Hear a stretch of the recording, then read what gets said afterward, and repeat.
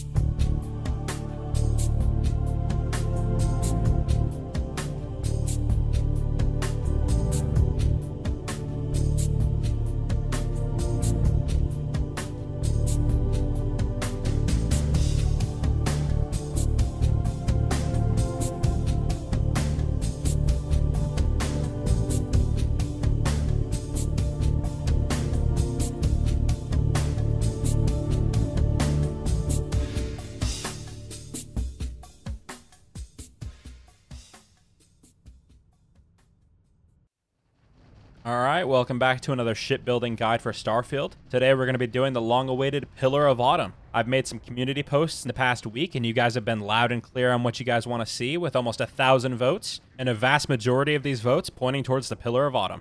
I also want to thank you guys for your support on my most recent video, the guide to remake the Expanse's Rocinante in Starfield. I try to read and reply to as many comments as I can, and I gotta say, you guys have been giving some incredible feedback. I don't want to hold us up too long though, so without further ado, let's get right into the Pillar of Autumn build guide. Alright, we are in here in the shipbuilder. We've got the Pillar of Autumn here. I'll give you some spins around. With the Commerce perk level 1, the ship's going to cost you around 386,000 credits. Without Commerce level 1, you'll be closer to 400,000 credits. We've got a crew capacity of 10, a cargo capacity of 1,260, a jump distance of 18 light years, and a shield capacity of 1,450. Now this ship is C-class and it really acts like it. It's got almost 1,000 damage across all missile platforms and a ballistic turret damage of 53. Although this does mean you'll need piloting level 4, and you'll also need at least starship design level 1. And you can tell we've really optimized this one because the power on the ship systems have been almost completely maxed out on all levels. You will need to do a little bit of power management in combat, but from my experience it hasn't been too much trouble. Now go ahead and settle in, and we're going to start by blowing up the Pillar of Autumn. Alright, we've got the Autumn exploded here. We're going to be doing this a little differently than all my other tutorials. This one, just due to the sheer size of the ship, it's quite literally a pile of habs. We're going to be splitting it up into levels, starting with the lowermost level, with the landing gears and landing bay. So we'll start from the back here. We've got a shipbed 200 landing bay, facing the front, with one horizon weapon mount on either side. I left these empty. And then behind that, we've got a Deimos companionway 1x1. On top of that, we've got a Deimos companionway 1x1 again. And just over the shipbed 200, we've got a Deimos hull A. And then behind the lowermost companionway, we've got 1, 2, 3 Aculander 11 landing gears. And on either side, we've got 2 tails, also composed of Aculander 11 landing gears. And then along both sides here, on either side, we have 3 Degama 1000 shielded cargo holds. Again, you don't have to go with shielded. I went with shielded personally because I don't want to get pulled over by the cops for carrying around some organs. And then on the top, we've got 3 more Degama 1000 shielded cargo holds. And you'll finish off your first level by adding a 100 DP slim docker bottom to the bottom of your Deimos companionway, right behind the shipbed 200 landing bay. And that is the entirety of the first level. For level 2, we've got 3 Stroud Cowling 1LA-PBs on this side.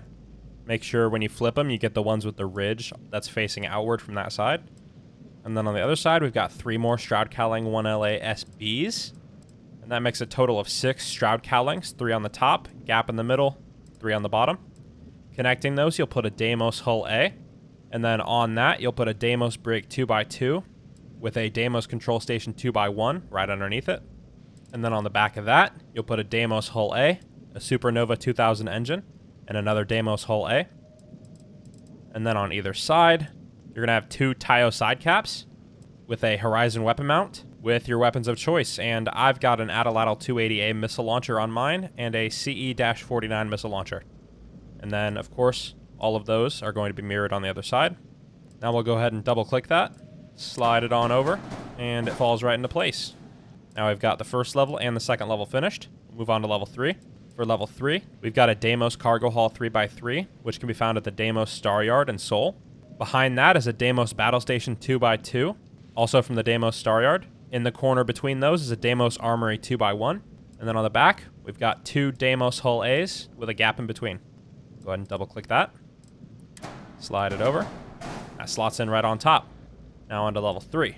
For level 3, we've got a Deimos mess hall 3x2. 3x2 is very important because that determines which direction it's facing. This one's going to be facing front to back. And then we've got a Deimos all-in-one berth 3x1. And then continuing from the 3x1, we've got a Deimos all-in-one berth 2x1. On top, we've got a Deimos science lab 2x1. Then we've got 3 Deimos hull A's right down the middle. An SF-10 sheared flow reactor that's going to require piloting rank 4. Behind that's an NG-300 grav drive that's going to require Starship Design rank 1. And then at the back here, we've got a Deimos hull A. On the left side is a White Dwarf 2020 engine. On the right side is an M40 Ulysses HE-3 tank. And then it's mirrored to the other side. And that's your 4th level finished. Editor's note, I lied. There was also another M40 Ulysses HE-3 tank behind each White Dwarf 2020 engine, located right about here. Sorry about that.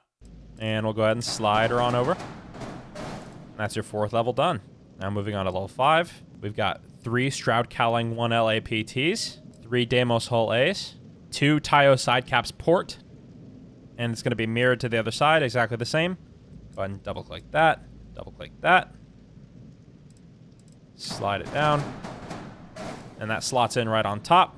And then moving on to the top level, it's almost entirely structural. We've got a Stroud nose cap B for top. On top of that, I decided to put a Mahler 106T autocannon. Again, the weapons are completely up to you. Behind that, we've got a Stroud mid-bracer.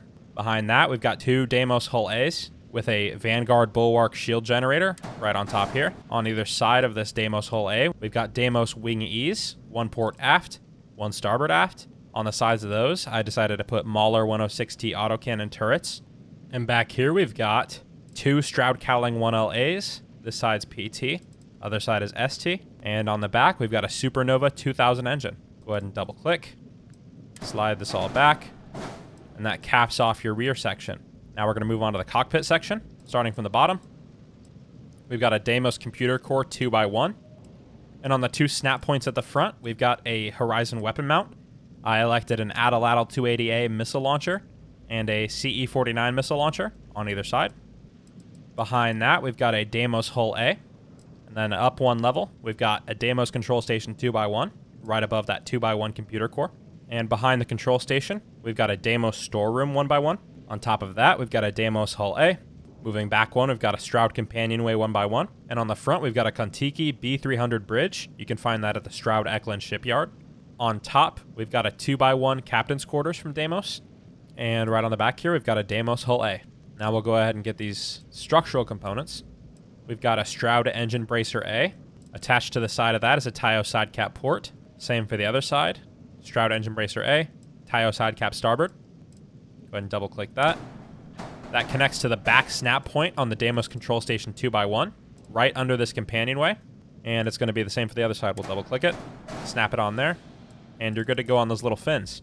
And then right here, we've got another M40 Ulysses HE-3 tank. And on both the top and bottom, we've got Tayo sidecap ports. We'll go ahead and bring all these in. And those will snap just behind that Stroud engine bracer A right there. Go ahead and do the same with the other side.